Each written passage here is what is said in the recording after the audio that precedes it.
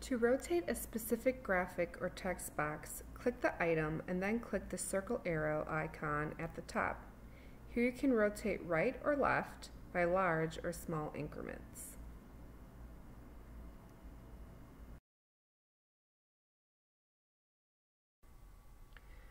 To scale a graphic or text box, click the box and arrow icon at the top, and you can scale up by bigger or smaller increments, as well as scale down by smaller or bigger increments.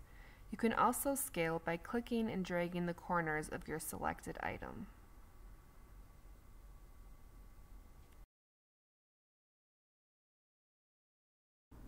To crop an image, click the image and then click the crop icon at the top. Your image will pop up. If you hover over the edges of your graphic, arrows will appear. Click down and drag the edge to where you want it to be cropped. You'll see the dimensions of your image adjust below. You can also hover over the graphic and a moving cursor will appear. Drag the cropped area over any part of your image to crop. Click crop when you are finished.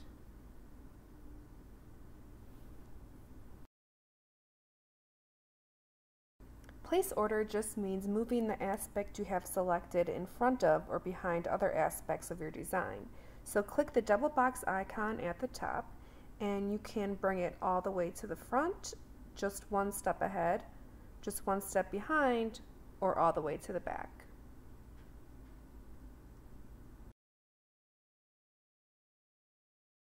To move a graphic or text box, click on the item and hold down as you move it around. Or click the arrows icon at the top. Here you can move your item up by bigger or smaller moves, right by bigger or smaller moves, down by bigger or smaller moves, and left by bigger or smaller moves.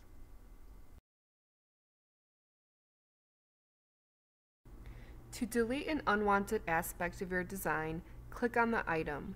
You can either click the trash can icon within the template editing section or up on top. When it asks if you're sure you want to remove, click OK.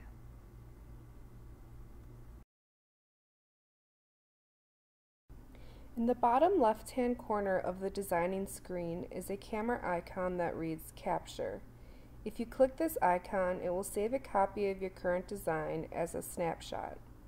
If ever you want to go back to a previous design, just click the arrow above the camera icon to see all of your snapshots and select the one you want. You can even see all your saved snapshots at once by clicking Compare. Just be aware that after you load a previous snapshot design, your current design will be lost. If you want to save your current design, take a snapshot of that version as well. You can delete any saved snapshot by clicking the trash can icon in the upper right-hand corner of each snapshot box.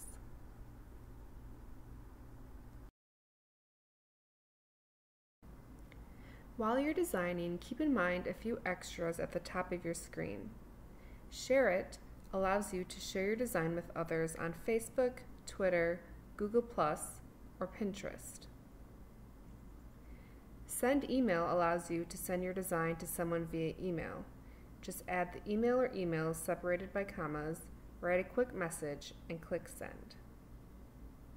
Save Design allows you to save your current design for future projects or products. Just type in your design's name and click Save.